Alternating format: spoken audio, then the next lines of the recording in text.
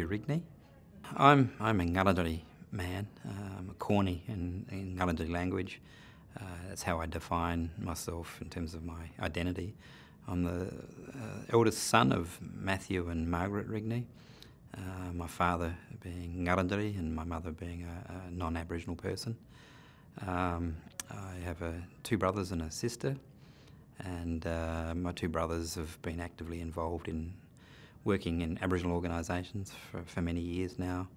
My sister's been studying for some time and has completed her degree at the University of Adelaide in English and anthropology, just not too long ago, so it's at the forefront of my mind.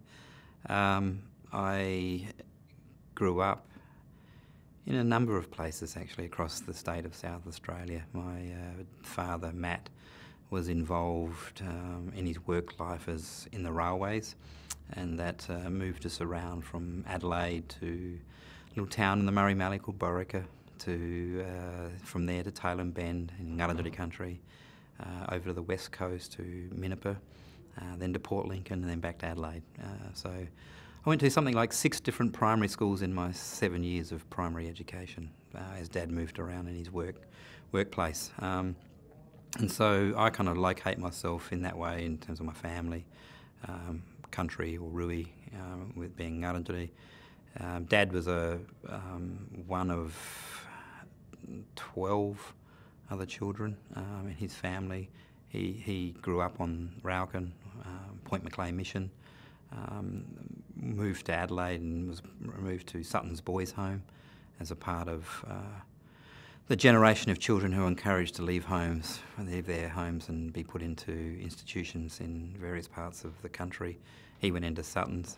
Sutton's Boys' Home is located at Esplanade and Union Street in Largs Bay. The building's physically no longer there, but so he grew up there for a while, and then ended up moving back to Raucan at a later date, and then came back to Adelaide for football because he's quite a good football player. What inspired me to become a teacher? One of the things my father was very strong on, well, both my parents actually, was the need to complete high school. And I remember on many occasions both of them telling me that if I didn't stay at school, because a lot of my cousins didn't, and they left school early and did other things, if I didn't stay at school, they'd give me a big kick up the backside. And I can't remember ever, or very often, ever disobeying what my father said.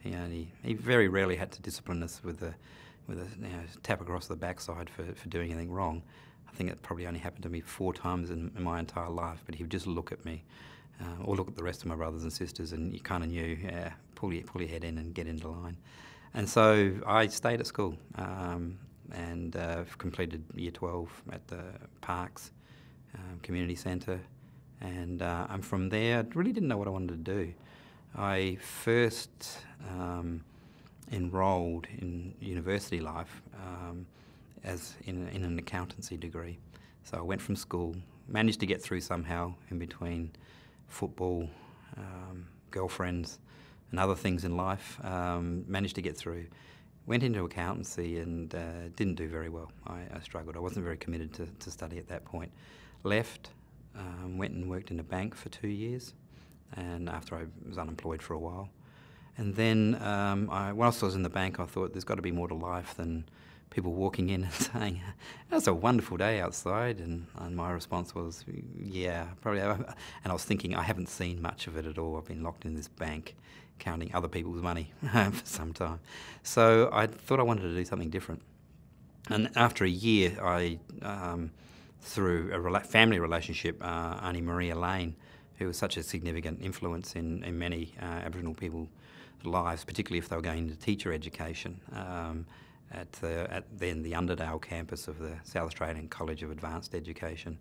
And she spoke to me about doing study, coming to be a teacher. And I thought that's what I wanted to do. So I kind of let the bank know that I was going to leave, And then, of course, they started telling me things that I'd probably like to hear, you know, like, don't go, you'll be manager material one day, and, you know, you've got a good career here. And my parents saying, you know, a job in the bank is a job for life and you'll be always set, and those sorts of things. And I kind of fell into that pattern of believing that for another year of being frustrated, locked in that building at the bank. So at the end of the second year, I was determined to get out. And I thought, what do I want to do? And I was, you know, heavily involved and played at quite a high level of football. I used to play for the Port Adelaide Magpies and played state football and so on as a junior. And so I was kind of interested in sport. And I thought, well, what better thing to do than be a sports teacher, a PE teacher. And so I let Auntie Maria know that that's what I wanted to do. And we talked about what was possible. I wanted to go into secondary school, teacher education, and at the time it was very, very competitive to get into that. I think it was certainly one of the top 5 courses within the state in terms of competitiveness, largely because there were, you know, big numbers of people who wanted to do it. And so I was told at the time that I couldn't get into the secondary teacher education program to be a physical education teacher, but there was space for me to be able to go into the primary teacher education program. And I sort of dug my heels in and said, no, I'm not interested and don't want to do that. And eventually, after some negotiation and a lot of advocacy from people within the Aboriginal Education Unit and Auntie Maria Lane, I was able to get into secondary teacher education. I soon learned that it wasn't about playing sport all day long. I thought I'd be kicking a footy around and having a hit of the tennis racket, that there was something called teaching involved with doing that. And that's, you know, when I sort of committed myself, I guess, in a sense, to make the best of that. I had a wonderful set of friends who were indeed the other students in the student body. It was a relatively small group. There was about 50 of us in that year level, and that group of 50 people, because of the nature of the course, you know, we would do things that were active and about, and you connect to people and get to know them very well, all around a common interest around sport. So we had people who were, you know, Olympic kayakers and, you know, Australian road cycling champions, and people who'd been members of Australian water polo teams and other things like that in that environment. And it was just fun. We had a great time. And so if it hadn't been as much fun, I don't know if I would have stayed in it. It was just wonderful. And so I stayed, completed my 4 years and became a qualified phys ed teacher. My experiences of being a classroom teacher, in a sense, I feel like they're quite limited.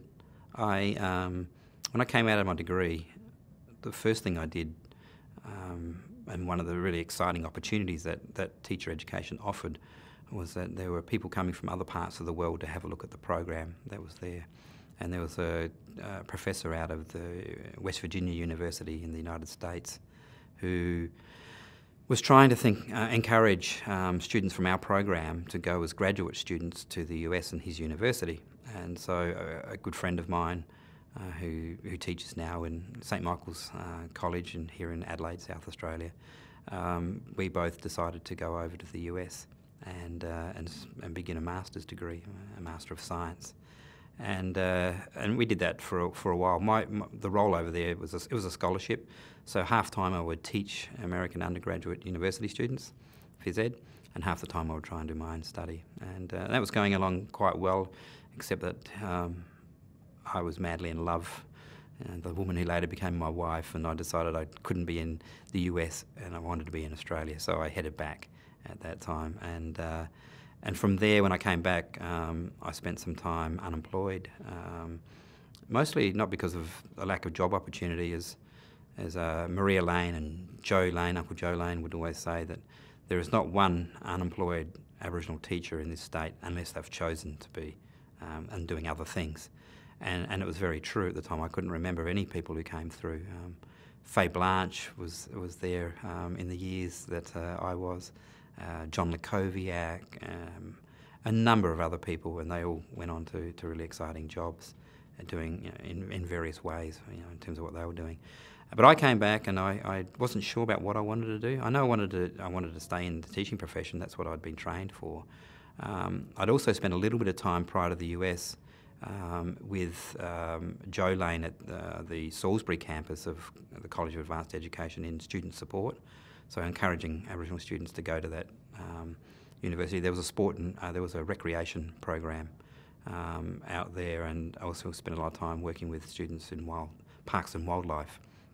And so at that point I actually had a real interest in the higher education sector because of that experience.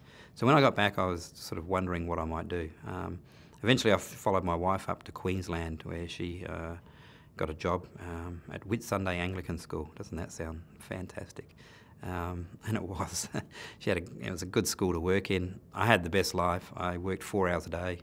I would teach first aid at the local TAFE in the morning, and then work with Aboriginal Torres Strait Islander and sometimes South Sea Islander students in the high school, tutoring them at the end of the day. And I spent a good year doing that kind of work, and then and picking up relief teaching jobs. So I worked in some Catholic schools in the Queensland, Mackay region is where we were, and that kind of is a difficult exercise. Anybody who's been involved in doing relief teaching in a school setting, where you don't kind of, as Paul Hughes would say, own your children. They're not yours. You're coming in to kind of care for them for a short periods of time. It's difficult to establish the relationships, to build the kind of trust that's needed to have really effective kind of learning relationships. And so I found that difficult to do. And probably, when I think back to the way I used to engage my work as a teacher, I was probably more like a traffic cop, it would seem. I had like a bunch of detention slips and would just give them out, fill them out and chuck them onto that kid and onto that kid, and it was pretty poor practice really on my behalf. Later on, I ended up working a little while later in Lee Creek Area School, and my time at Lee Creek Area School was probably one of the most valuable times I've had as a classroom teacher. I got to have my own class or set of classes. I used to do the relief teaching for the primary primary school teachers. So I would take their class for a period of time during the week to allow them some free time to plan lessons and so on. But I also had my own classes that I taught, and I just loved it. It was such a wonderful experience. A lot of the children from Nepabunna community would come to that school, to Lee Creek Area School. My pastoral care class was in the home ec room, and because of that I had access to all we would offer breakfasts and sandwiches and toasted cheese sandwiches for the kids who might have come to school without having had breakfast or got hungry during the day because they didn't have lunch and so on. So I got a chance to hang out with a lot of the Aboriginal kids. And my being Aboriginal in that setting kind of didn't win me any favours necessarily. Just because I was Aboriginal didn't mean they were going to be my mate. But being around the food certainly helped build the relationships. That was a wonderful time. But it was challenging for me too, because I was still a relatively new teacher, in terms of owning my own class and having extended time with a group of students. I remember I had one Aboriginal student. So it's often a time I reflect on, where he and I just didn't have a relationship at all. We kind of would bang heads against each other. It was a real problem for me, trying to think about how do I manage my classroom setting with this one child. It was a year 10 class, who would just constantly challenge me and challenge me as a teacher in terms of being an authority figure. So I couldn't work my way through it. I just didn't know what went on. And I did the kind of standard things that you would do around kind of trying behaviour management and so on, and got to the point where I just, in the end, asked him to leave the class, told the principal I wasn't prepared to have him in my class anymore. The behaviours are too out there, and I'm not prepared to accept that. And it's impacting on all the other kids in the room, let alone me, and trying to manage it. We then went through a negotiation process. The principal would ask me, please, can we put this student back into the class? And I would refuse, no, not having him. And eventually we negotiated a way through that, where I was to have this student back, this young man, and there were some things that he had to do, and then we worked out a way that we would actually work together that kind of addressed his issues. But it wasn't till a little bit later that he opened up a bit, and I was able to find out more that, you know, his father worked in the mines, and his father was often away on shift work. But when his father came home, he would drink, and when he started drinking, he would abuse his son. He would beat up on him. He'd you know, belt him around. You know, they'd get into fist fights and other things. And so it was only at that time I started to really understand what it meant to be a teacher.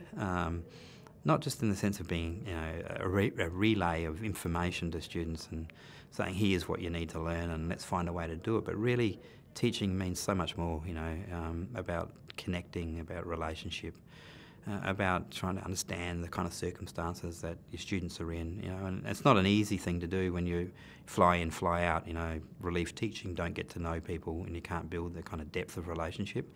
So when I realised what was going on, I was able to sort of understand that it wasn't me personally, you know, he wasn't sort of against me, and it was more about what I represented as an authority figure, you know, and he would challenge authority figures all over the school. And we were able to work our way through. When I left Lee Creek, and I left Lee Creek Area School to come to Flinders University, that's when I picked up my first role here. He was the first student to approach me to kind of express, you know, some regret about the relationship and where it started, his sadness about me leaving, and it was, you know, that was actually in a relatively short space of time that relationship was able to kind of build in the way it did. But that lesson for me has been really profound in terms of thinking about all the other kind of relationships that I have with students that I no longer have in the kind of schooling sector, you know, in high schools.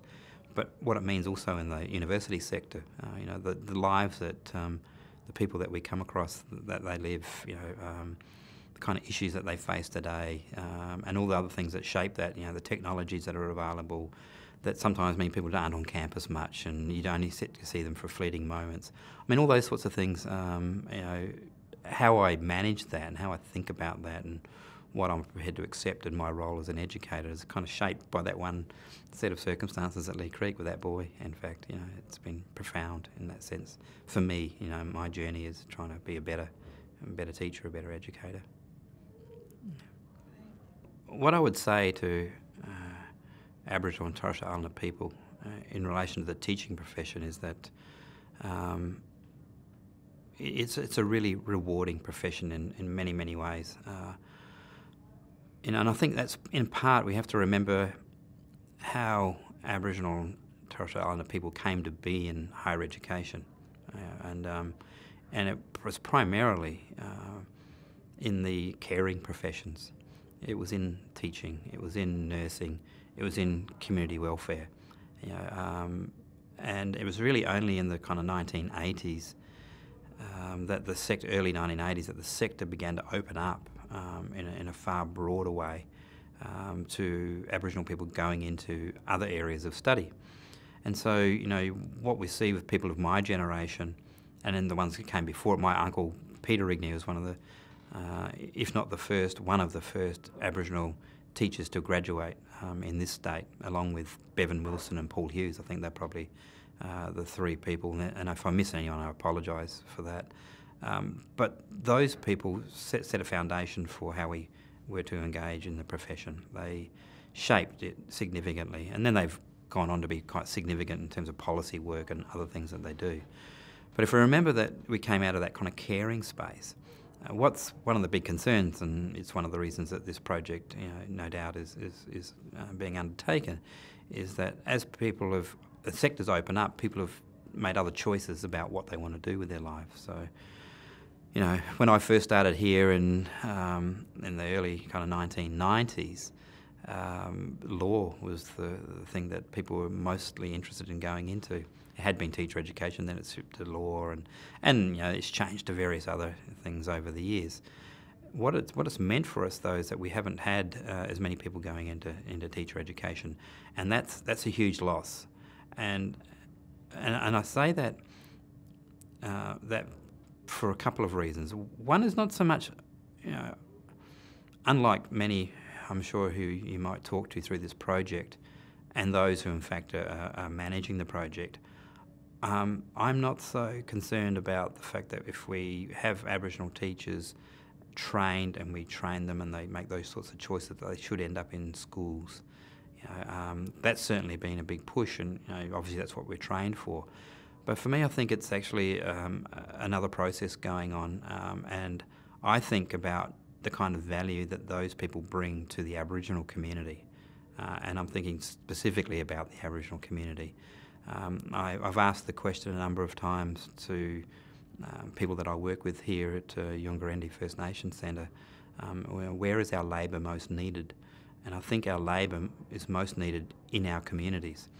And sometimes the task of taking up the teaching of non-Aboriginal Australia about Aboriginal Australia is, whilst a very important and worthy thing to do, actually is a drain on the kind of resources that we have available to us at the moment. We don't have the critical mass in order to be able to do that kind of work. So if all the Aboriginal teachers were only working in the schools, how do we affect change in other ways? Change in policy, change in kind of big picture issues that Aboriginal communities are dealing with today. And so, so whilst I think that the profession is rewarding, it's a great place to develop your skills and to learn how to actually work with people in a really kind of challenging environment. But ultimately, I think the question has to be asked about how people are being used most effectively in our community context. So I encourage it, and I'd love to get to the point where we have so many of us in the sector, so many people doing it, that critical mass issue about the other things that we're dealing with is not a problem for us anymore. But I don't think we're quite there yet. And I think that the Maori model that they've got going in New Zealand, Aotearoa, where emerging out of the language nests, where Maori withdrew their children from the state generated education system because they didn't believe it was working for them, to going into their language nest programs, to then re-engaging with the state in a different way, having negotiated that, to having Maori teachers throughout the system, but also the ability to be able to put people in their own system. So now, for example, you have 3 tribal universities in New Zealand where you have Maori running their own institutions for their own interests that are then negotiated against what are standards and other sorts of things for the professions, but they're doing it for themselves. They're actually, and so this is where I talk about what the encouragement of Aboriginal students into the sector is really useful and important. But when do we get Aboriginal teachers to the point where they're teaching our own about the sorts of things that are important to us, that generate a future for Aboriginal Australia and Torres Strait Islander Australia, a future that is healthy, that enables us to carry our culture into that future, into that mainstream, as it rolls along. And I think that's some of the challenges for us. And I think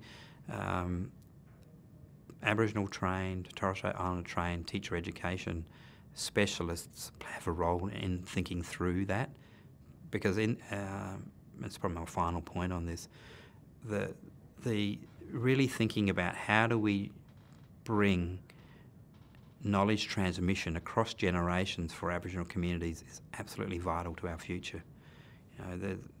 There are very few things that actually force government to have a conversation with us. And 2 things that force them to have a conversation with us are the Aboriginal Heritage Acts, federal and state-based, and the Native Title Act. They are 2 pieces of legislation that require conversations to occur. And if we don't know our story, our song, our history, our country, and we can't talk to that, that is, we can't actually speak to our cultural heritage, then we actually don't have a place in the conversation any longer. So knowledge transmission becomes absolutely critical.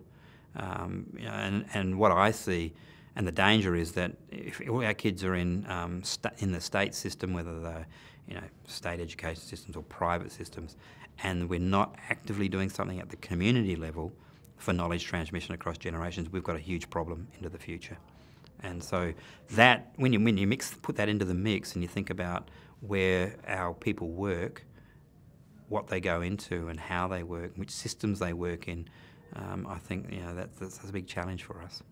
The Bachelor of Educations here at Flinders University, and the inclusion of Indigenous topics within that degree program, which brings with it perspectives on education from an Aboriginal and Torres Strait Islander position. One of the things that we did here in the early period of Yungarendi was to make the argument that the staff in here wanted to be involved in teaching. Most of us, as I said earlier, were trained teachers. That was the strength of the centre at that time. And so we approached the School of Education and said, we want to teach, and we want to teach into your school because that's where most of us have our expertise, and we want to run topics in it. So we negotiated that, and it happened. And it began as an elective topic in its first year, and from after that first year it became a core compulsory topic within the teacher education program. And I think it's been fundamental to shaping what is now a generation of teacher education students. It's only the one topic, across a 4-year degree, so it's a relatively short time. But I think the kind of quality of that topic has been such that I still have people that I worked with in the tutorial groups making contact 15 years after we first were delivering this topic, making contacts, telling us where they are now, what they're doing, whether they're still in teaching or out of it, if they are in teaching, what they're doing inside it.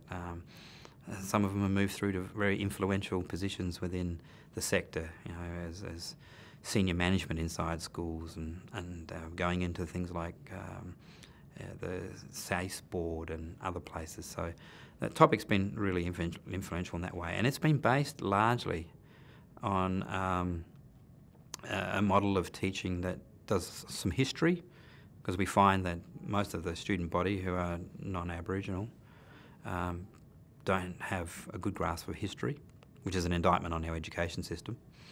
So we have to do this. We have to lay a foundation for that in order to be able to have a conversation about what does it mean to teach Aboriginal and Torres Strait Islander children. It uses race theory. So where does the idea of race come from? Why are we trained to think of people in racial categories? How has racism affected the schooling of Aboriginal and Torres Strait Islander children, Indigenous children across the world? What anti-racism strategies out there? What might be useful in talking about anti-racism? And this is where I think the real value comes in. Often in that topic, the first 4 excuse me, the first 4 weeks in that topic are often a challenge to people's own histories, their own sensibilities, what they know, and that disrupts them, it unsettles them in ways that, and often the response to that is a bit of pushback. They don't like what we've got to say. We're too political, too radical, too Indigenous focused in an Indigenous topic. That kind of pushback. And it's only after, again, the relationship building and when you start to connect that history with what it means to be an effective educator, what it means to operate in schools, that they can't now, because of various things that the federal government does, they can't avoid Aboriginal education in wherever their workforce they might end up in. It's actually become very, very useful to having them think about what role they have to play. And I argue, and I say it directly to the students, in fact, is that for me this is not about A plus B plus C equals D and that's what you do. There is no formula to working in Aboriginal education. It's about process, and you really need to think about what the process is. And so we talk about the process. And it's not about me or anyone else actually opening up your head and pouring information into it and closing it up and saying, there, now you know.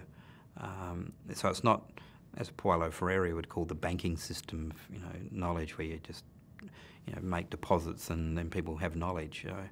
It's actually, from my perspective, a process issue, but it's also a heart issue, because I actually challenge them to lead with their heart, to make a commitment to Indigenous children, to make a commitment to thinking about Aboriginal education every time they determine that they're going to teach something in the classroom setting.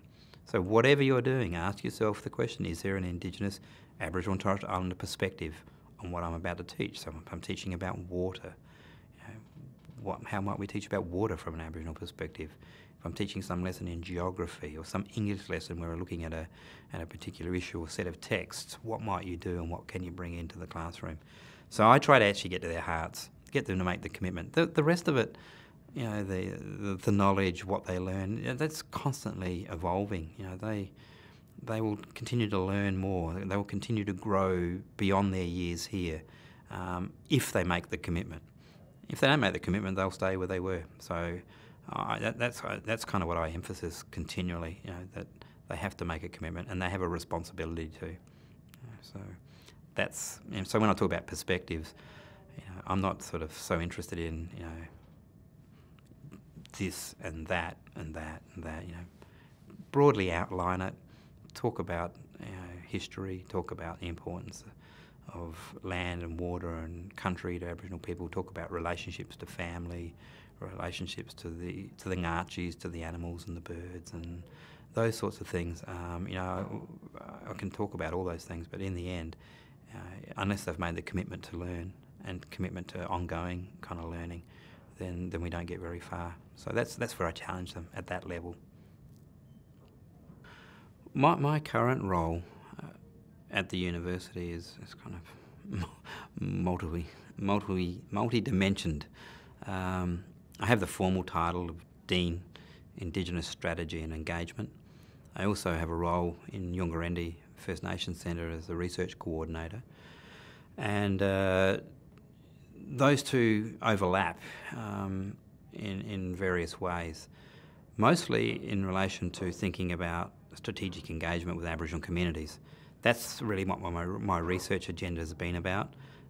I work closely with the Ngarrindjeri community. I'm a member of it. I chair the Ngarrindjeri Enterprises Proprietary Limited, which is the economic development arm of the community organisation. I'm a member of the Ngarrindjeri Regional Authority, our governance structures, research policy and planning unit.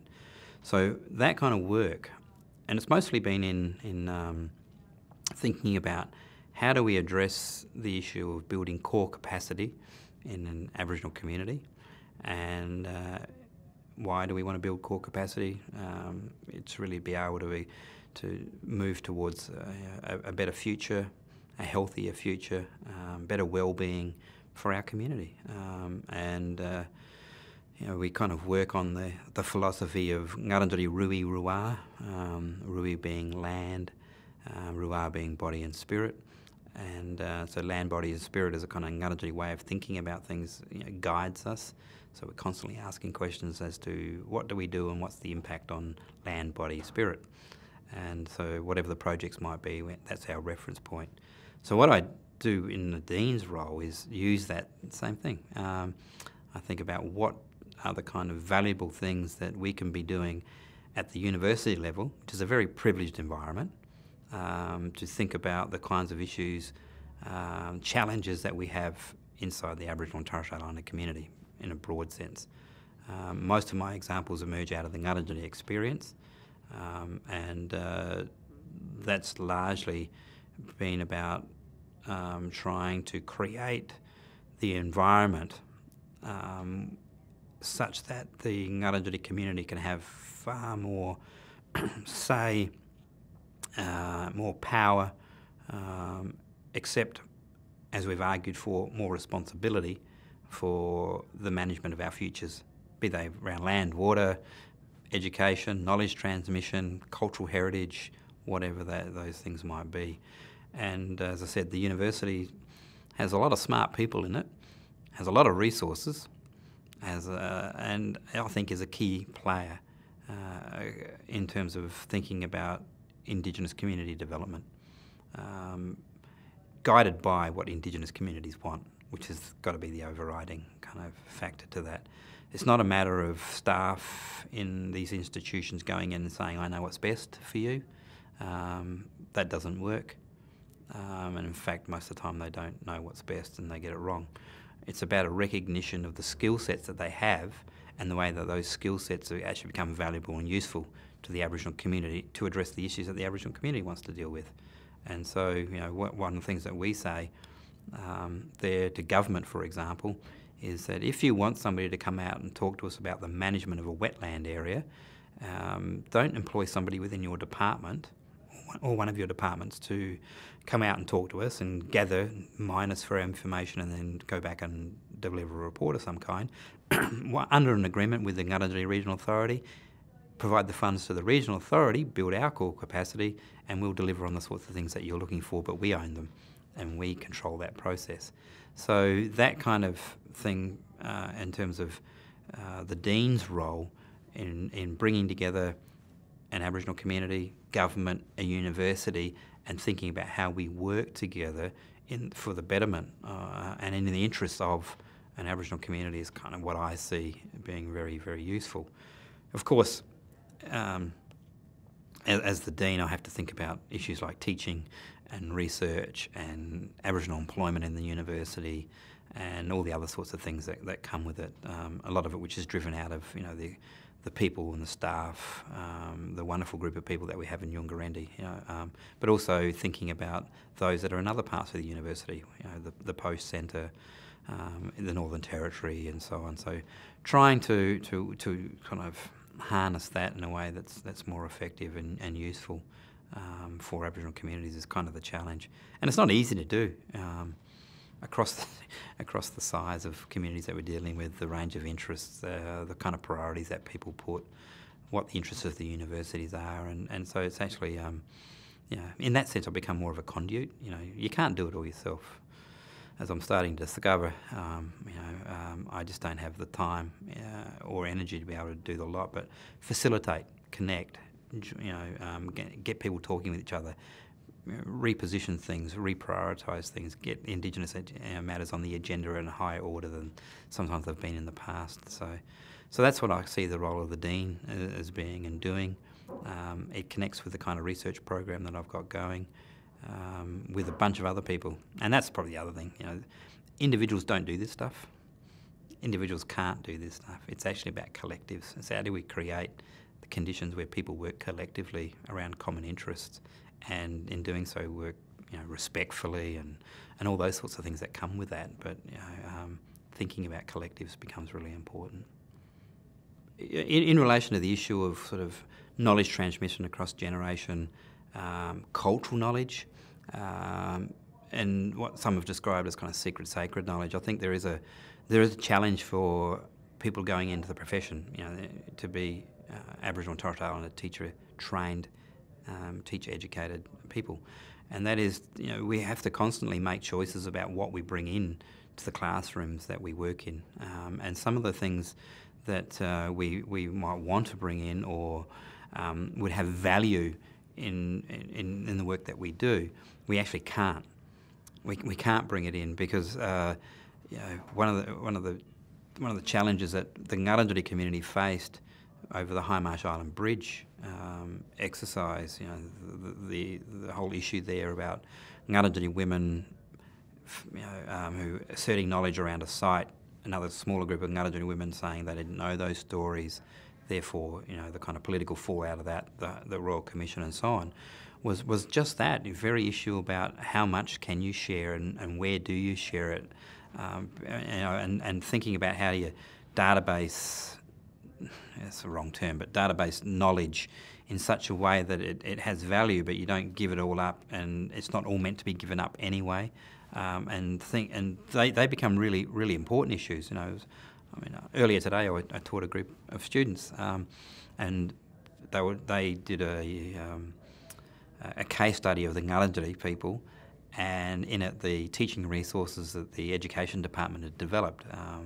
You know, a book called Ngarrindjeri People in the Environment, which is a, you know, teaching resource, and it has dreaming stories. It has exercises and activities that they can do as teacher education students, all of those sorts of things. Now, and we would encourage that.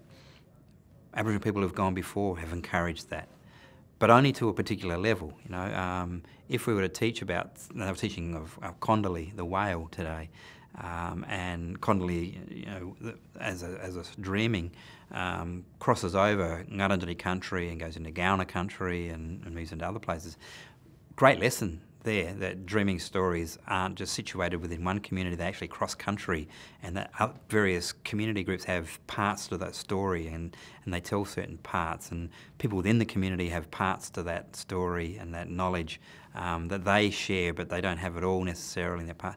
And I think those sorts of challenges are very real challenges for Aboriginal teachers who are in an insider position in terms of community and knowledge, in one sense, although depending on what the knowledge is and what the story is, they might not be. Like there could be a male Aboriginal teacher trained person who can't go out and speak about the issues at Kumarang, at Hindmarsh, because that's women's business.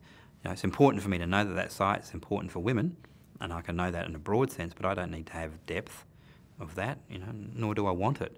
So that's their responsibility to care for country. So how we think about country, native title, the knowledges that we have, cultural knowledges, so that we don't kind of do damage and harm to the knowledge systems that operate within our community, yet at the same time plan for a future where those knowledges need to go into the future. I think that, for me, that's the greatest challenge that we have. This is me as a teacher educator. That is the greatest challenge. I tend to want to go, I want to know it all. I'd like to know as much as I possibly can. And I know that's probably not possible on one level, but I have a great fear for what that means for the future, So I'm not so much thinking about gender knowledge there. I think if there's women's knowledge that women in my community need to share across generation, then I think the women should get together and do that. And we should find ways to support them to do that so that they can take that responsibility and carry that as they should. And it's equally for the men. So I'm probably thinking more about within, say, the male, the cornies of the Ngarrindjeri community, what are we doing to ensure that our knowledge of country and story and song and dance is being generated so that our kids can know it, And, I'm married to a non-Aboriginal woman. She can't teach my children about Ngarrindjeri cultural knowledge to the levels that other women from my community, my aunties on my dad's side, could teach for it. So I think that's our greatest challenge. And one of the ways that we as the Ngarrindjeri community have managed that in dealing with things like the kind of agreements that we have with government over how to manage country and care for lands and waters and revegetate land and water post drought here in South Australia, is we've developed a cultural knowledge clause where Ngarrindjeri people get to determine what is cultural knowledge and whether that will be used in any management plan, any textbook that's produced, anything that becomes a part of the archive. So that what we're saying is, in effect, we want to be able to determine what goes into the archive as our engagements happen outside our community, but that still leaves unanswered the question about what do we do inside our own archive, inside the community. And I think, I've said it a couple of times now, that is our biggest challenge, because they won't talk to us in the end. If you give up your cultural knowledge, so if you give it away to government, or you don't do it yourself, you map yourself out of existence. That's what we do. We map ourselves out of existence. So if the government has a map of who we are, what we know, and all the things that connect to there, they don't need us anymore. They've got the map. They can do what they want. They know what we know. They've collected it. So holding back from them is important, I think. Part of our strategy. But it's also holding back from them is something that's cultural. It's not just a political strategy. It's actually something deeper than that. So that becomes if you're connected to this project, strongly encouraging more Aboriginal people to take up teaching as a profession. I think they have to think deeply about those sorts of issues, because it's not just a matter of going, I know stuff and I'm going to tell the world about it. It's actually a bit more than that. It's about how do you work in a community, cultural context. So, I worry. I worry about that side of it, because I don't think Aboriginal Australia, certainly, I shouldn't speak for Aboriginal. I don't think the Ngarrindjeri people have thought about this enough. Some of us are, some of us are putting it on the table, but it's really difficult to work your way through. And when people are dealing with worrying about where their next meal comes from, or some of the issue that family members got themselves into trouble, or somebody's not very well and they're in hospital, those sorts of daily things that happen in people's lives actually kind of consume it. So finding their space to be able to create an opportunity to have this kind of conversation and sort it out. And I think, I think government has a role to play in this. Not for them to tell us how to do it, but to resource the doing of it. I think they have a huge responsibility. And I know the Ngarrindjeri, from one point we got some money to run some culture camps, and we had 6 of them, and they were some of the best experiences I've ever had. Bringing community together, having the resources to hire some buses, get on the buses, have elders take us through country, talk to us about this place and that place, and this is what happened here, and tell funny stories about Auntie so and so who did this, and Uncle so and so who did that. I think those sorts of things are really important. To have meals and together where we find a place on country and we can have a cook up and a yarn, and those sorts of experiences are hugely important, and we don't get to do them enough. And that's why I asked the question about where do our teachers end up. I'm more concerned that they actually end up with communities, working with communities, and doing things that are useful and valuable. And for some time now, have argued that the university community, its academics, need to take up the responsibility of teaching non-Aboriginal Australia about Aboriginal Australia. I think that's their responsibility. And whilst we want to have a role to play in that, and we need to kind of shape that, because we don't want it to kind of be a bad story, or a story that kind of doesn't represent the way Aboriginal communities are talking about the issues that they face. I just don't think we've got enough of us to take up that job. And I think our communities are crying out for us. So when we go to the question of what might the universities do, I think the universities have got to find ways to be able to support Aboriginal academics and those within our Aboriginal centres to actually work with communities around the issues that they have to face.